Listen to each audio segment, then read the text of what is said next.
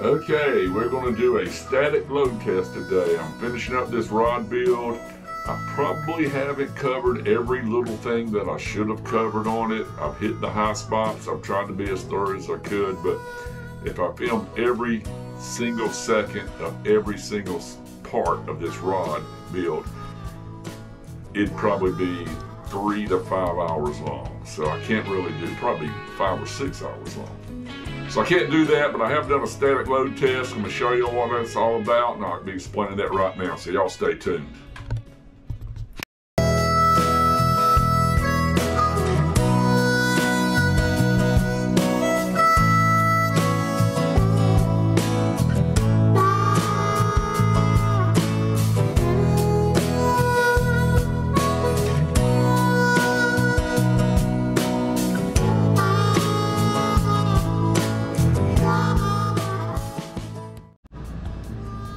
Alright, I'm at the next step now. I finished the decorative wrap. It came out a little shorter than I wanted because this is my first guide, and the labels that are for the rod go in here, and they are about 4 1/4 inches. Well, the foot of that guide goes to right there. Then you need, I don't know, 1/4 inch or so, 3/16 in front of that to wrap that guide. So I had to cut this just a little short. It's still about 8 inches, and I like for them to be about 9 or 10. And that's going to be the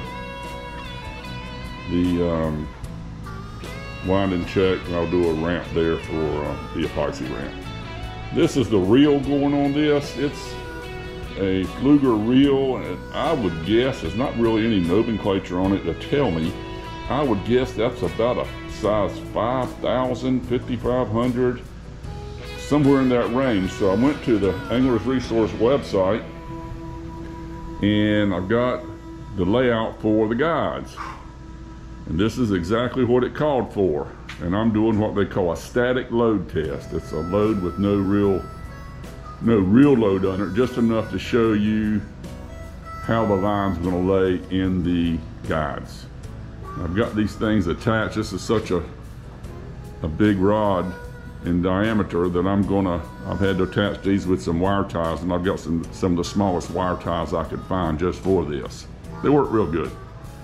You can see that line follows pretty close to where we want it to go. And some of the things I look for, this is a medium heavy, moderate fast. And that bend in this rod is pretty pronounced right there. My line's slipping a little bit, but I've got a guide right in where it bends the most, right in here. I may slide that back just a hair, or slide this one up just a hair, because I like for it to be right in the middle of that. But other than that, it looks pretty good. It comes down. You can't follow the rod exactly naturally, or you'd have a reel or a guide every couple of inches. So I'm going to get this down off of this. Like I said, I may make a little adjustment right in this 1 or 2 in here, but I'm going to take this down and I'm going to start wrapping these guides.